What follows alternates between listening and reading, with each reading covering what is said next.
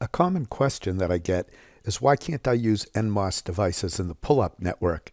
It would be easier to build a Nand gate if I could. This is the design of an AND gate that people have in mind.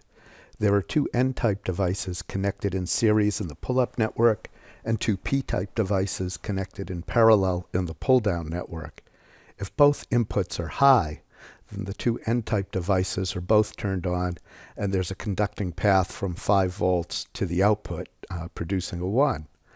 Otherwise, if either of the inputs are low, then the pull-up network is off and there's a conducting path to ground through the pull-down network.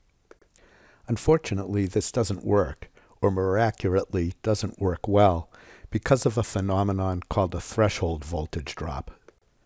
NMOS devices can't fully pull the output to the high supply voltage, so you don't want to use them in the pull-up network, and similarly, PMOS devices can't fully pull the output down to ground, so you don't want to use them in the pull-down network.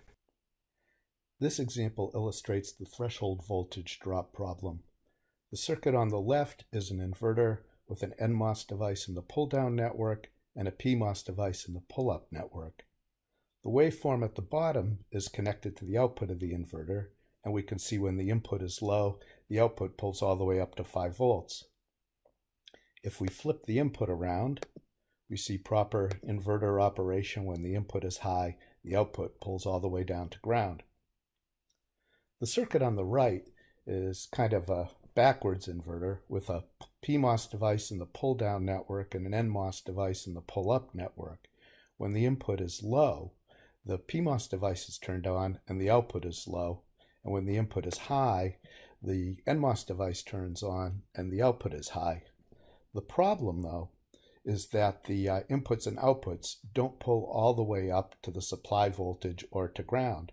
So if we flip the input, we see that the output voltage hovers around near the middle as compared to the inverter, where the output voltage goes all the way to 5 volts and all the way down to ground.